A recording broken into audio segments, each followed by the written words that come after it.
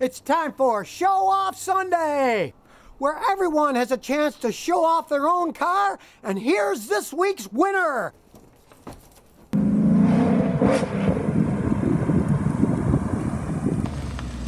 Hey Scotty, this is my 2019 Bullitt Edition Mustang.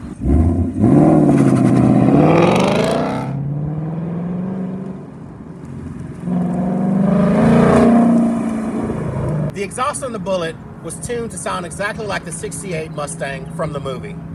Great sounding for a stock exhaust. The premium 401A package also comes with the digital dash.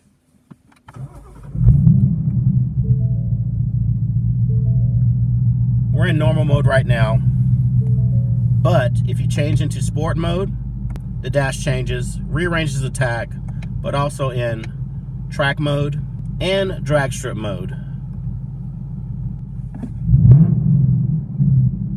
Track and drag strip mode, the tack is the main focus, so it's put at the top. There is also a snow and wet mode. The Bullitts are numbered, and I wanted to get a low build number within the top 50. Luckily, this one's number 23. That's pretty cool if you're a Michael Jordan fan. Visual modifications for the car are the radiator cover painted to match. I also installed RTR hood vents and painted them to match. They are functional and they do remove more heat from under the hood than the factory hood vents. Also, the window switch covers were colored matched. Another amazing fact about the car is it's supposed to be 480 horsepower at the flywheel. I believe Ford underrated them. We dyno tested the car and got 446 horsepower at the wheels. With drivetrain loss, that's over 510 horsepower at the flywheel.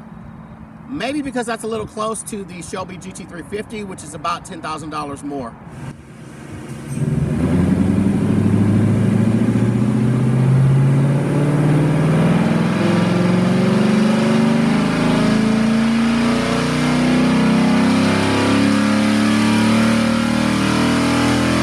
.446 and torque is 387. Another interesting fact about the car is it was used in the testing and development of the Tuning by James tune, which is going into the limited edition Steve McQueen Steed-Up Mustang Bullitts. They're building only 300 of these for 2019 and 300 of these for 2020. The Bullitt uses the Shelby GT350's cold air intake, 87mm throttle body, and upper intake manifold to make 480 horsepower and 420 pound-feet of torque. That's 20 over the standard GT. Some of the hidden interior upgrades are green stitching on the dash, center console, and the seats. So the car is fun to drive. It's not a daily driver. It's not driven in the rain. But when we have good weather like this, I try to get out as much as possible.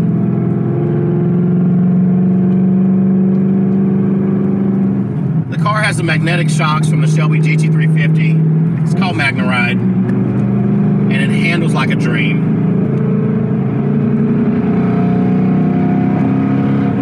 And it can easily get you in trouble also. The Performance Package 1 comes with the Brembo 6-piston brakes, and they work very well.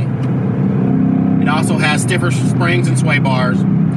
It does come with the Ford Racing radiator to cool things off. It's definitely worth the price of the package, just the brakes. And Mustangs do handle now. Also the rev matching.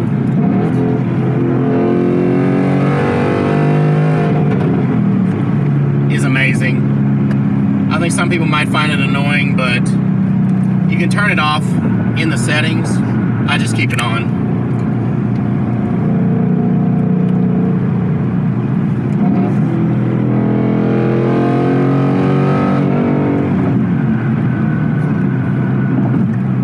No tickets so far, but hey, when you're driving this car, sometimes you just go into a daze and look down and you're doing a whole lot faster than you want to be.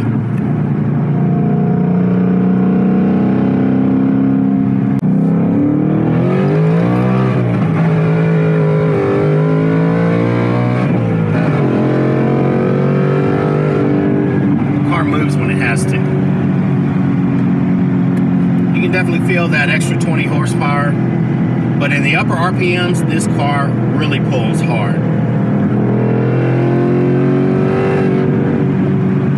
It does have the active exhaust, and I have never put it in quiet mode.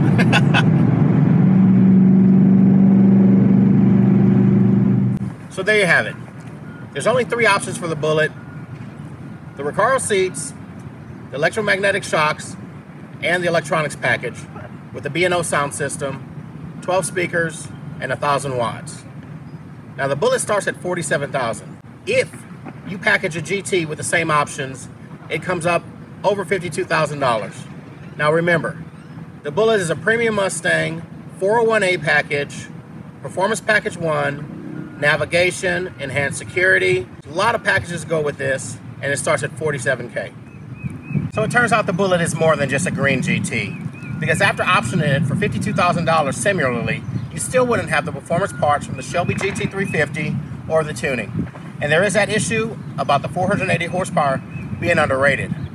I'm Desmond, thanks Scotty Kilmer, and this is my 2019 Bullitt Edition Mustang.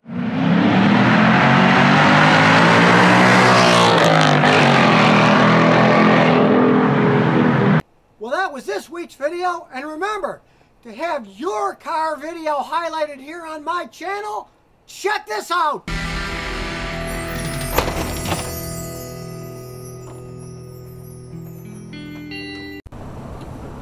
So if you never want to miss another one of my new car repair videos, remember to ring that bell!